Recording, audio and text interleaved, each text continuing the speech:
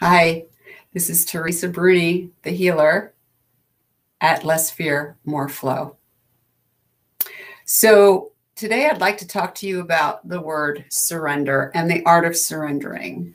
It's a topic that's been coming up quite frequently with my clients, and I've had my own personal experience with surrender, which was quite powerful, and I'd like to share that with you. So for those of you who don't know me, I was chronically ill for nearly a decade and on full disability. And about 7 years into that journey, I realized that medical science did not have the answers that I needed to get well. And I was going to have to create my own path back to health and well-being.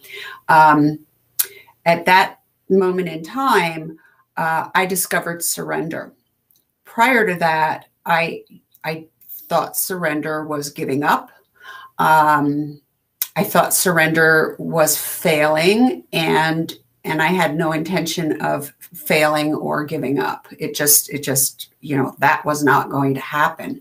But what I discovered was that surrender means neither of those things.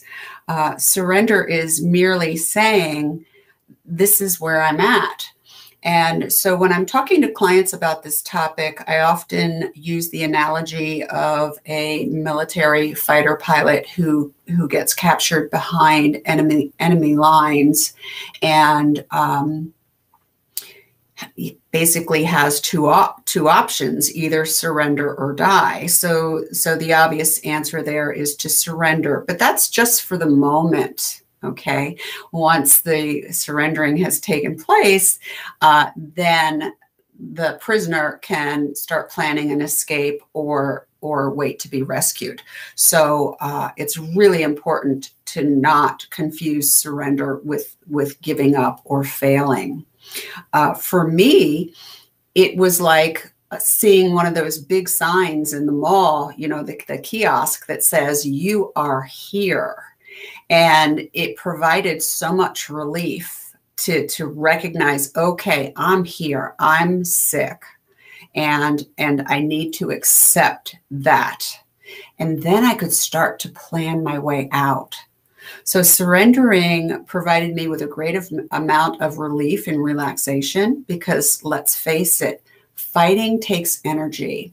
And if you're fighting against a situation that you don't like and that you want to change, it's sucking up your energy. And especially if you're chronically ill, you need that energy to heal. So I highly recommend that you consider surrendering. I have a beautiful write-up here by the author, Daphne Rose Kingman.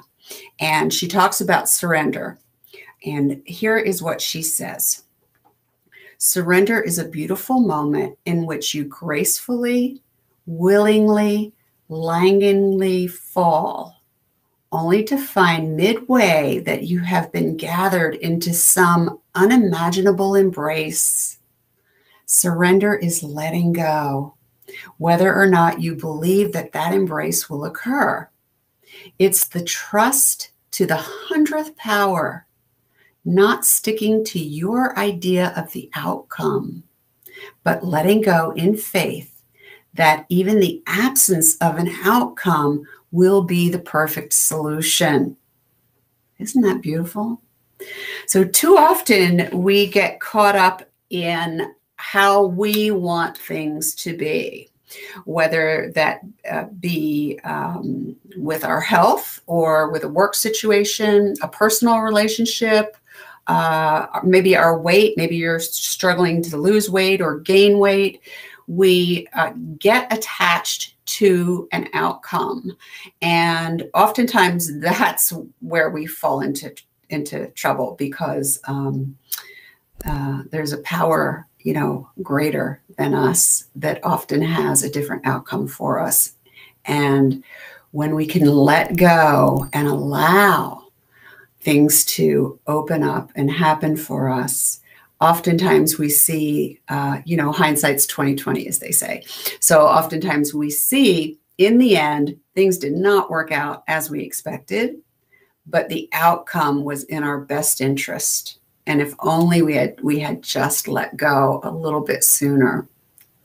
So I'd like you to consider that. If you'd like more information on surrender, I suggest you check out some of Daphne's books. They're absolutely fascinating, and I'll put her name in the comments section, so you'll have that.